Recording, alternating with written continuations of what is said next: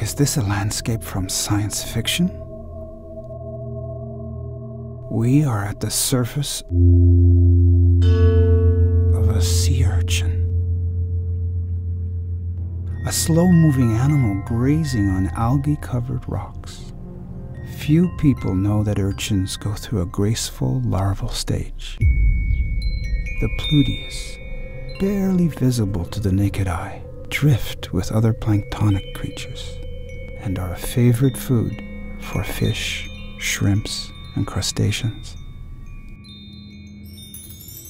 Sea urchins are champions when it comes to producing large numbers of embryos.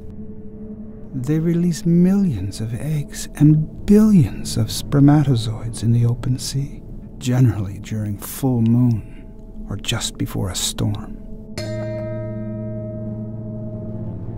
Fertilization in the open sea gives rise to large populations of embryos developing in perfect synchrony. No wonder sea urchins have been used in laboratory research for more than a century.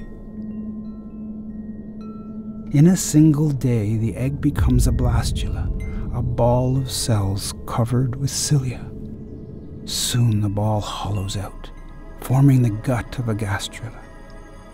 A mouth opens. The embryo starts feeding and turns into a Pluteus larvae. A skeleton made of calcium carbonate crystals forms delicate, iridescent spicules. Using bands of ciliated cells, the week-old Pluteus moves around, creating currents that direct algae and small particles to its mouth. A baby urchin grows inside the Pluteus. The baby soon outgrows and digests its mother. This metamorphosis frees the young urchin on its journey.